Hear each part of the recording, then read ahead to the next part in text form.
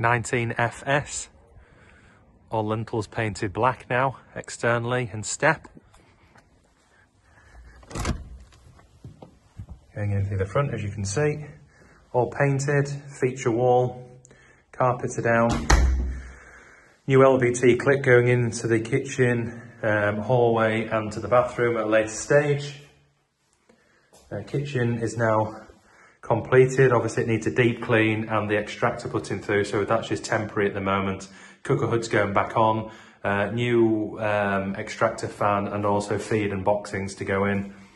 Just go into the toilet. As you can see now, the toilet basin, radiator, all tiles are fitted.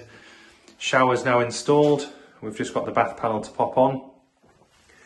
As you go through to the upstairs, all carpeted, freshly painted throughout. Going into the first bedroom, which is at the front.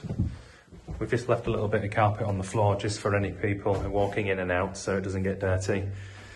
All freshly painted. New loft hatch, just needs setting back in. We just had to insulate it there, that's why it's off. Another feature wall on the side, which is where the bed head will go. Going into the back bedroom, fully carpeted again, with the feature wall at the back. All freshly painted.